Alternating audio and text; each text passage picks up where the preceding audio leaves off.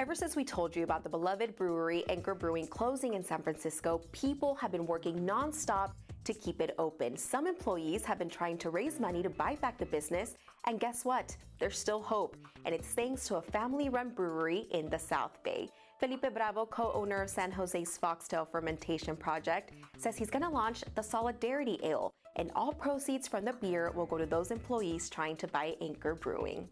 We're organizing to do this for the people and the workers, and it's not just a business expense. We truly believe that with a lot of awareness, we can do powerful things.